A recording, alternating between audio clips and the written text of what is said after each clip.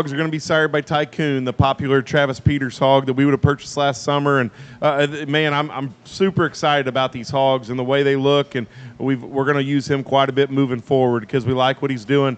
And then this one's mother would have been a big Paul female that we would have shown there the summer of 2020. And if you guys remember, that was COVID year, and a female that we showed there at as many jackpot shows as we could that summer. And she did a lot of winning. She would have been grand overall at Mock Jackpot Show and had just an absolutely tremendous show career. She was a big Paul amped up, and her mom would have been a litter mate to the champion York and third overall female at the 2018 NJSS for my daughter Kayla. So a pedigree that we've worked around for quite a while and has done a great job. This sow has done a phenomenal job in the crate for us. She would have made the third overall Yorkshire Gilt there at San Antone in 2021.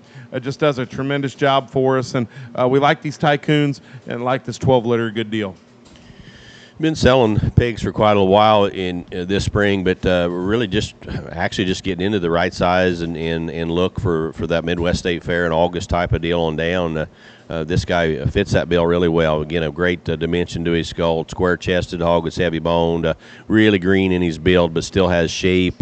Proportionate in his barra kind of look as far as length of front in combination with that length of body, and then the levelness of hip and able to reach behind his tail and square up good from end to end, top to bottom.